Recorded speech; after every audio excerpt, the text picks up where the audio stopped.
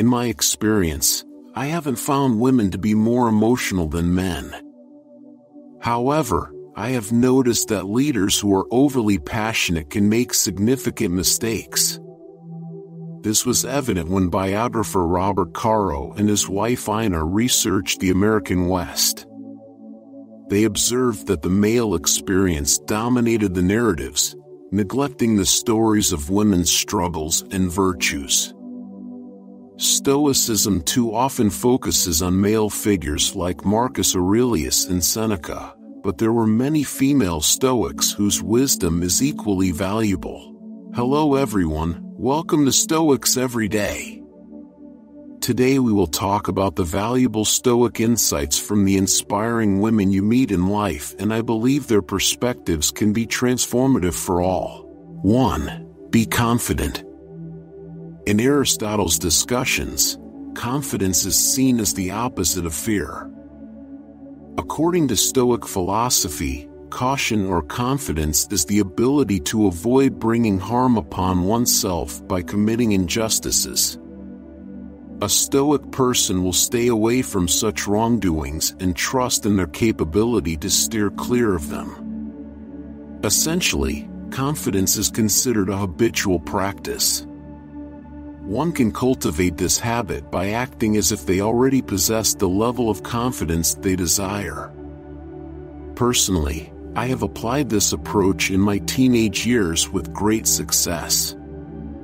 It involves pretending to be confident until it becomes a natural part of you, a strategy rooted in philosophy. If you feel less confident than you wish, try pretending to be supremely confident for 30 days. Epictetus believed that 1 month is the time frame needed for new behaviors to become ingrained in us. 2. Beware of passion. Eleanor Roosevelt once rejected being described as passionate when thanked for her support on legislation. Stoics warn against being consumed by emotions like anger, excitement, or enthusiasm. In my experience, I haven't found women to be more emotional than men, but rather, leaders are often not passionate. Passion can be a hindrance for leaders, as seen with George Bush's fervor for invading Iraq. The Stoics advocate for stripping out passion, approaching things calmly, clearly, and objectively. It's important to care and take action, but being driven by passion can cloud judgment. Eleanor Roosevelt's advice was to be different, not labeled as passionate. 3. Don't worry about what other people think of you if you are doing the right thing.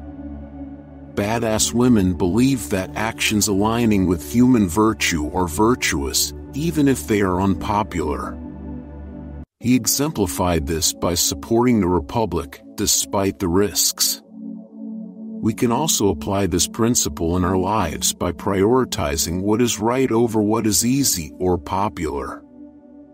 Opinions of others shouldn't deter us from making ethical choices, as we cannot control their thoughts. 4. Be prepared for the call. Florence Nightingale was 16 years old when she first felt a call into nursing, specifically to help wounded veterans. Initially hesitant due to her parents' disapproval, she waited for 8 years before embracing the call. Despite further delays, she eventually found the courage to pursue nursing. After 16 years of hesitation, she finally answered the call and revolutionized nursing in the Crimea. The message is clear: we all receive a call to fulfill our purpose, but the question is whether we will have the bravery to answer it and not let obstacles hinder us from becoming who we are meant to be. 5. Be brave. Cicero believed courage was a virtue, similar to Aristotle and the Stoics. He struggled with handling changes in his life, especially when faced with exile, the death of his daughter, and withdrawal from public life. Despite these challenges, he remained hopeful for the restoration of the Roman Republic. Cicero's life was marked by various ups and downs, but he faced them courageously, even in his final moments. Like Cicero, the badass women also admit to struggling with change, but acknowledges that change is an inherent part of life. They encourages striving for Cicero's example of courage in adversity, even when it is personally difficult. 6. Be true to yourself. Let me share a story about Margaret Thatcher from the book Courage is Calling. There's this young woman named Colin who aspires to be a chemist. During a job interview at a big company, she notices the interviewer's notes saying she is too difficult to work with. This kind of criticism can be demoralizing and make you question yourself. That's why courage is important. We must have the courage to stay true to ourselves, not letting external factors sway us. Just like Agrippinus, an early Stoic philosopher, who wanted to stand out like a red thread in a garment and not blend in with the crowd. You too should have the courage to be authentic and not succumb to societal pressures or norms that go against who you really are. 7. Don't give up hope. Cicero's daughter, Tullia, passed away unexpectedly while she was still young. Despite trying various philosophical techniques, Cicero initially struggled with grief. To cope, he wrote the Consolation to himself. After Tullia's death, he immersed himself in work, translating Greek philosophy into Latin and creating his own works instead of succumbing to sorrow. Cicero's efforts turned a challenging period into a productive one, ensuring the survival of many important philosophical works that are still appreciated today. 8. Learn from your mistakes. Cicero believed that failures are a natural part of life, but it's important to learn from them and avoid making the same mistakes repeatedly. Making mistakes is common and inevitable. Whether it's falling in love with the wrong person, failing to achieve a goal, or making a wrong decision, it's all part of the learning process. Instead of fearing mistakes, focus on learning from them. Reflect on what you can learn from each situation. This is the core principle of philosophy. 9. Trust yourself. Among the many Stoic philosophers, few have been as inspiring as Portia, the daughter of the towering Stoic, Cato the Younger. Introduced to Stoicism as a child, Portia dedicated herself to this philosophy with unwavering resolve, even amidst personal tragedies. Despite the death of her husband during Rome's civil war, the fall of the cherished republic, and the loss of her first child, Portia remained steadfast. Plutarch notes that Portia lacked neither prudence nor courage. She picked up the pieces of her shattered life and eventually remarried Brutus. As a perceptive wife, she quickly sensed her husband was planning something significant in 44 BC, though she did not know what. Rather than demanding an explanation, Portia chose to demonstrate her trustworthiness and fortitude. Plutarch recounts that she took a small knife and stabbed herself in the thigh, testing her endurance to pain.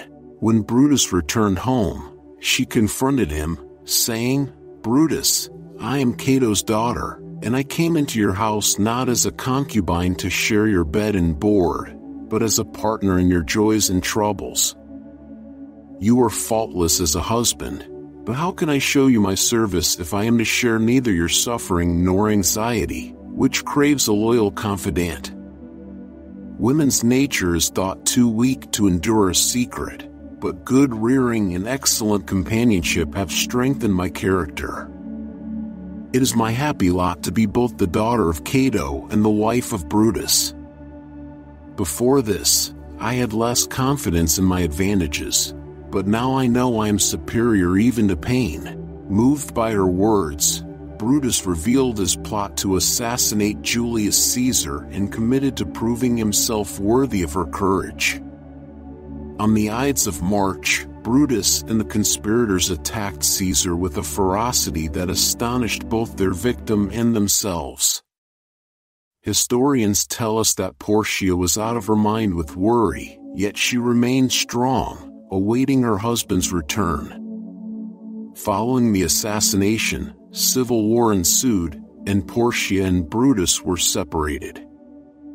As Brutus left, he realized he was leaving behind not a Penelope, but a warrior and conspirator, more than his equal. That's all I have for today.